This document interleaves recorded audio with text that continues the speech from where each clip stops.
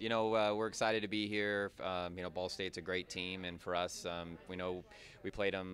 We had a tough match with them in the regular season, so for us now we've got to come ready to play because we know they're going to be ready for us, and we're just excited for the opportunity to be here in the semifinals. And then just kind of touch upon your quarterfinal game and how you can keep that momentum going into tomorrow's game.